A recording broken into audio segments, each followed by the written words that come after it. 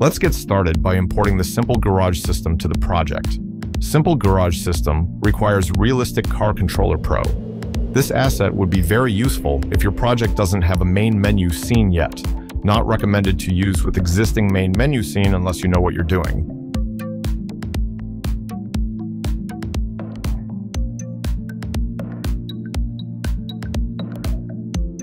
Importing the latest version of Realistic Car Controller Pro to the project.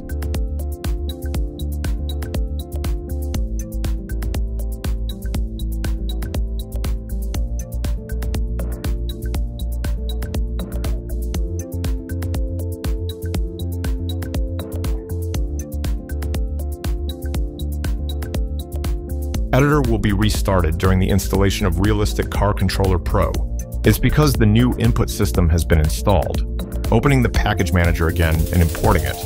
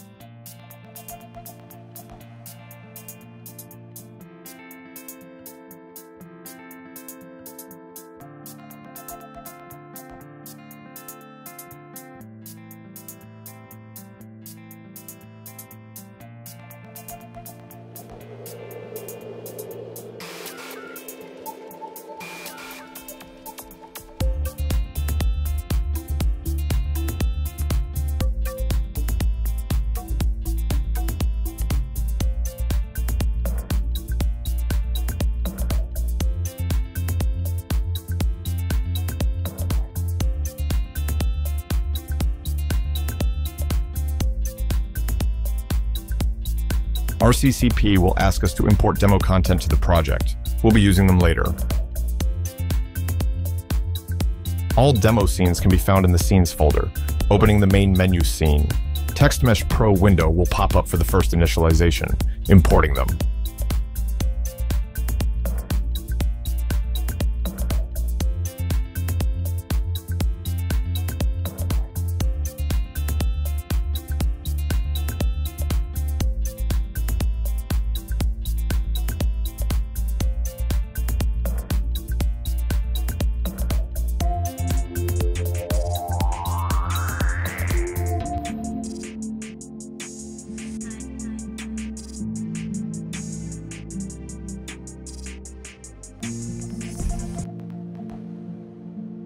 We need to add demo scenes of SGS to the build settings if we're going to use them.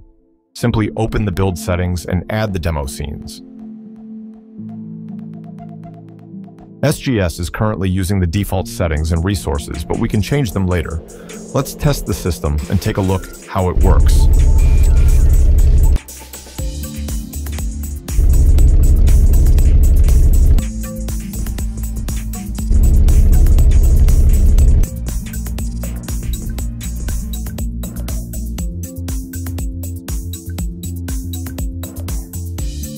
SGS Scene Manager in the scene is main manager of the system. All player actions will be processed through this manager, opening and closing the panels, modes, scene selections, vehicle selections, saving, loading, restoring, purchasing, clearing. Everything has been explained in the documentation. You're not restricted to use the current template. Everything can be changed easily.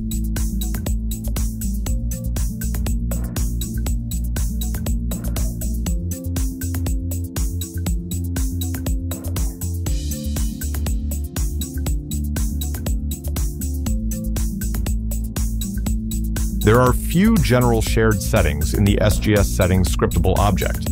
You can access these settings from Tools, BoneCracker Games, SGS, Settings. You can change initial money, initial vehicle index, player prefs keys, and initial audio volume.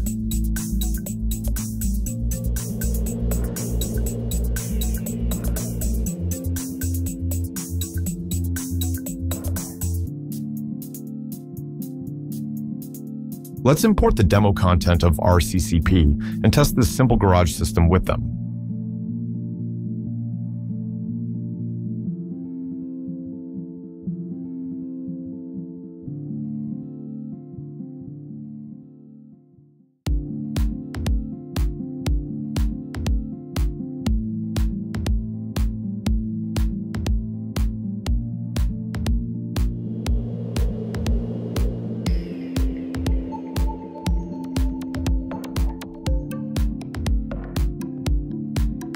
All selectable player vehicles have been selected in the SGS Player Vehicles scriptable object.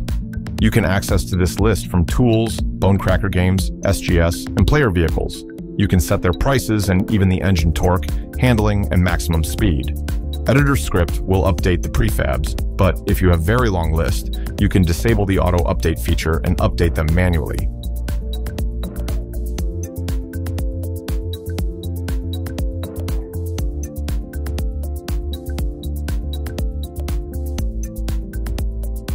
We can add our own vehicle prefabs easily. All you need to do is selecting your vehicle prefab. That's it.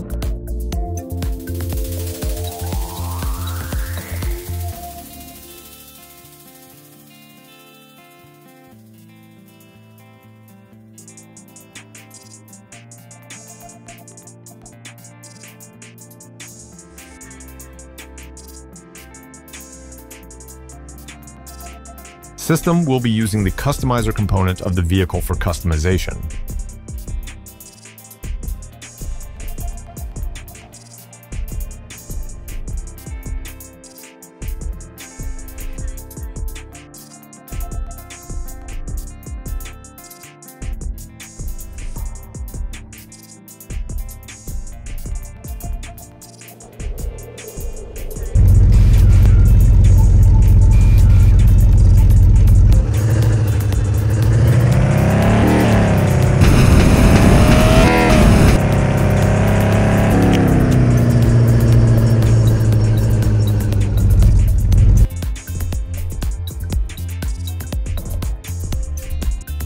Let's add other demo vehicles too. We can add them one by one, but SGS has it already. Importing this package will overwrite the current player vehicles list with the demo vehicles.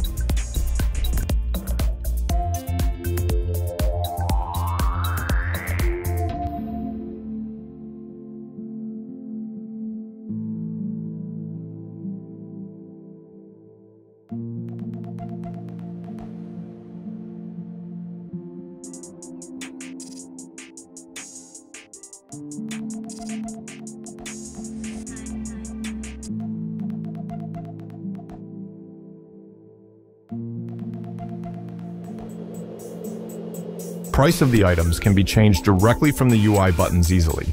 Each button has a target item type, save key, and target price. I could use scriptable object for storing all of them, but I wanted to make it simple.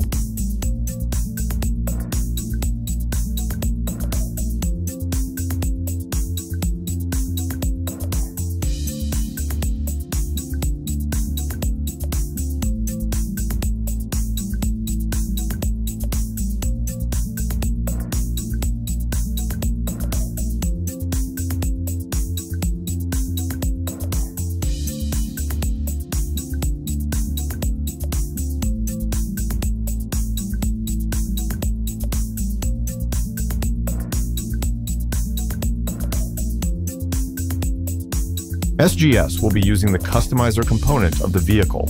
It's called RCCP Customizer. If your vehicle doesn't have this component, all customization features will be disabled for this vehicle. For example, this vehicle has all customization features. Therefore, all customization buttons will be enabled for this vehicle. You don't have to use all of them. More info about the RCCP Customizer can be found in RCCP documentation.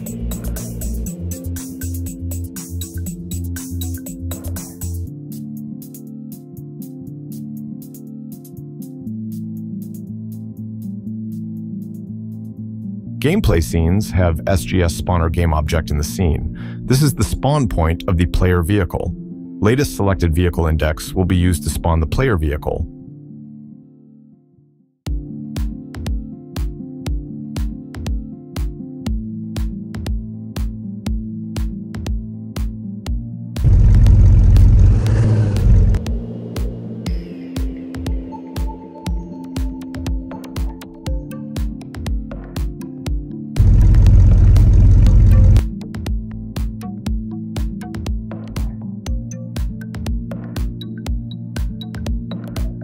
Let's create a new scene from scratch, creating the main menu system.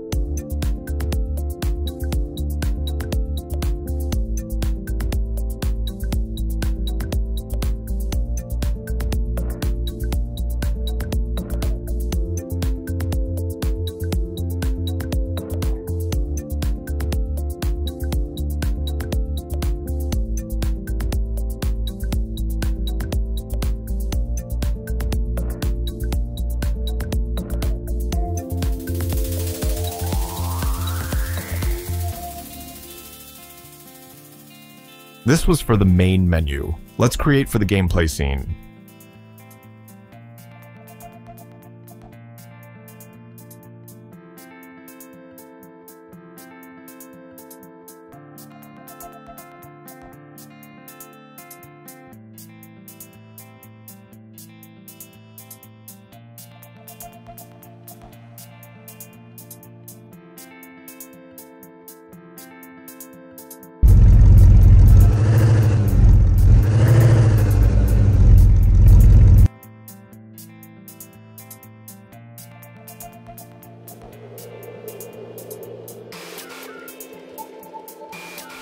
Let's talk about decals and neons. They won't work with built-in render pipeline. Their shaders are working with universal render pipeline only. If you're going to use built-in render pipeline, you can disable or remove decals and neons button from the UI canvas.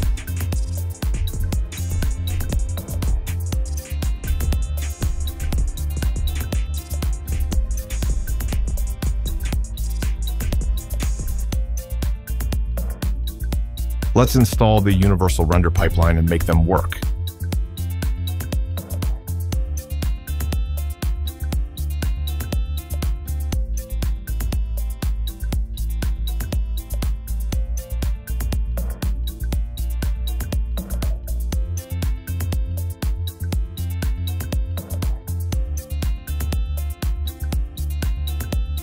After the installation, creating a new URP asset in the project and selecting it in the project settings.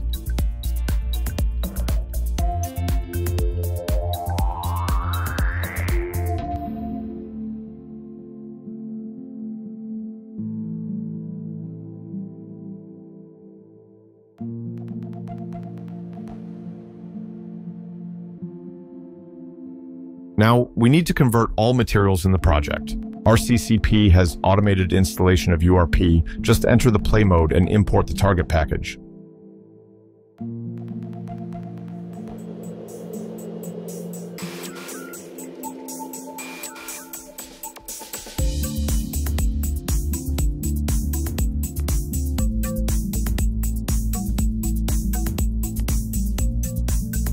Selecting all demo materials and converting them.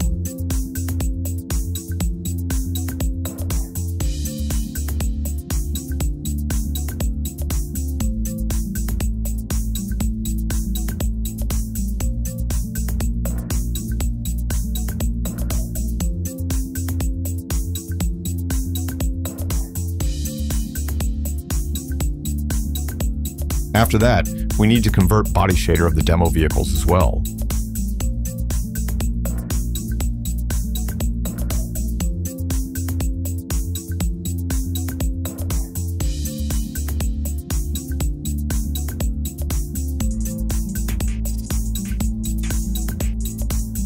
But we can't still see the decals and neons, adding the decal as a renderer feature to the URP asset.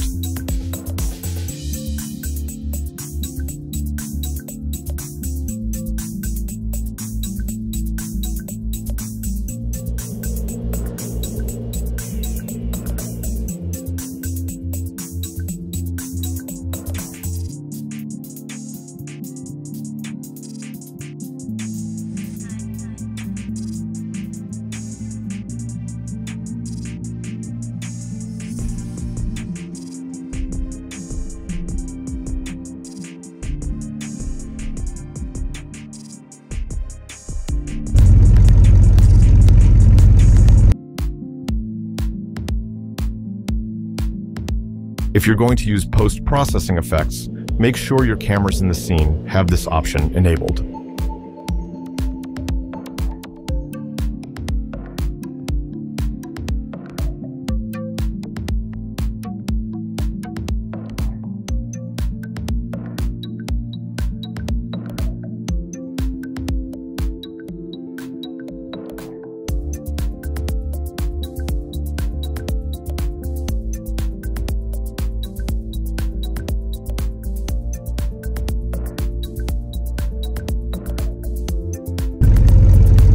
Everything seems to be working perfectly fine.